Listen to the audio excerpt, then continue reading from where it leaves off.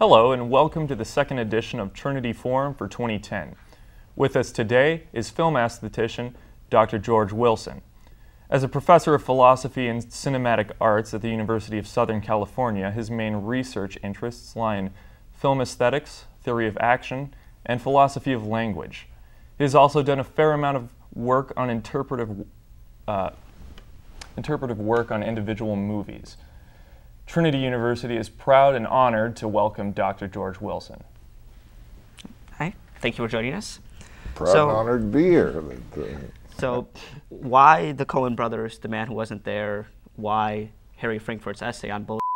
How do these two very different works come together into a single project? Well, it was, right, I mean, I had seen The Man Who Wasn't There, and I don't know if you've seen it yet, but I mean, it's a very odd movie. I mean, it's sort of set up with this film noir type plot, but then towards the end, these aliens from outer space come in. And I think to myself, what in hell's name is that about? Okay, and one of the things that is clear, the barber, played by Billy Bob Thornton, is clearly, and this is sort of typical of a noir hero, you know, really alienated from all the people around him. And also sort of typical of the Coen brothers. I mean, you got these big talkers. I mean, the lawyer, just a complete bullshitter, and I got to think, well, look, you know, part of what this guy is alienated by is just all this. I mean, there isn't any other good word in English for it than bullshit, you know. And so, you know, I used the Harry Frankfurt article to sort of explain what I regarded as sort of the source of the alienation on the part of the character. Now, why the aliens come in later in the movie, that's a somewhat different question. But, So, do you think that The Man Who Wasn't There is a, well, would you refer to it as a philosophical film? well, you know, we were talking about that a little bit yesterday, and yeah, I mean, there's a way in which it certainly has philosophical themes of various kinds, although there are also themes that derive from movies like film noir and so on. So, you know, I don't have any problem about thinking of it as a philosophical film. I mean, you know about the Coen brothers that one was a philosophy major at Princeton and the other was a film student at NYU. And there's, you know, in a lot of their movies, there are at least philosophical jokes, and I think there are other movies that have sort of philosophical themes. Do you think that film as an art form can uniquely sort of illustrate these philosophical ideas, or do you think that any representational art can do a similar thing as what you've tried to do with The Man Who Wasn't There in this context? Well, I mean, you know, suppose I tried to write, or suppose that one of the Coen brothers tried to write a novelization of The Man Who Wasn't There.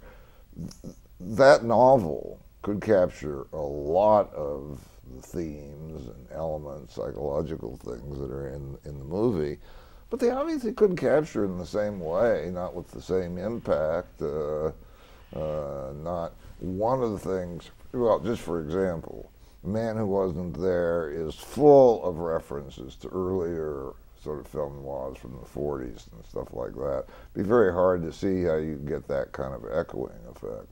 Mm-hmm. So you know, the way in which your question is hard to answer, up to a point, yes, a work of literature could do many of the same things, but not everything. Mm-hmm. Lately, there's been an increased popularity in of popular film philosophy. Do you have such as the books coming out of the philosophy of the Matrix, stuff like this? Do you have an opinion about that sort of material? Mixed. Mixed in the sense, well, look, I've long been a believer that out of all the not so great stuff that came out of Hollywood, or even, you know, stuff that's great entertainment, you know, only a certain amount of it would you take very seriously. But, you know, I have long thought that there were films, you know, popular films. Most of the films I've written on over the years have been popular films, so I do believe in that. Some of, they're really, as you sort of suggested, become almost a fad, though. I mean, I think that philosophy in The Simpsons sold Lord knows how many copies. And I get requests all the time from you want to write. And a lot of it is not very good quality, I think. Okay. Just sort of follow up on that. Yeah. You said that the philosophy in The Simpsons has sold a lot of copies. Do you think that the pressure to sort of continue the series is making for bad work to be possible, or?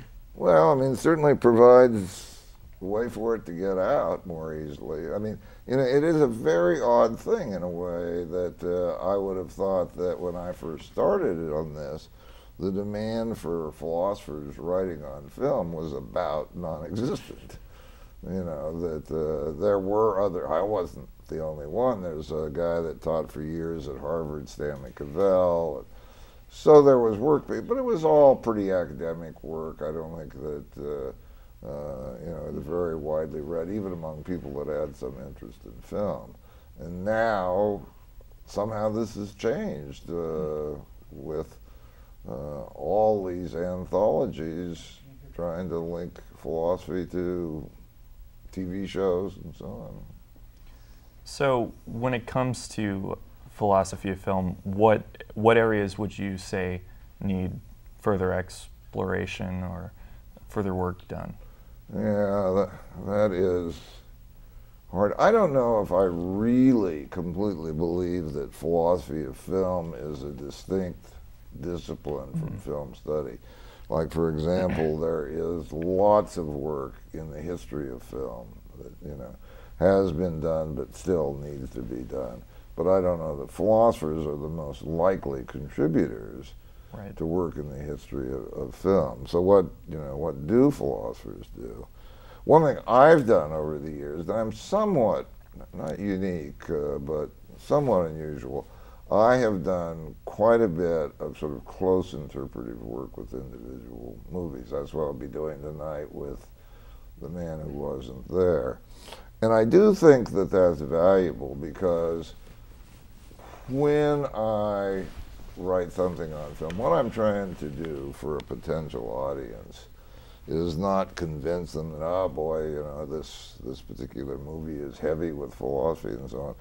I'm trying to kind of guide you through the movie in such a way that you see it in a different way with different things hooked up, and it hopefully just changes your whole experience of the film in a meaningful way.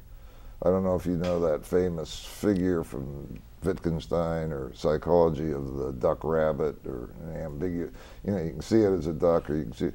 Some movies I think are almost like that. Right.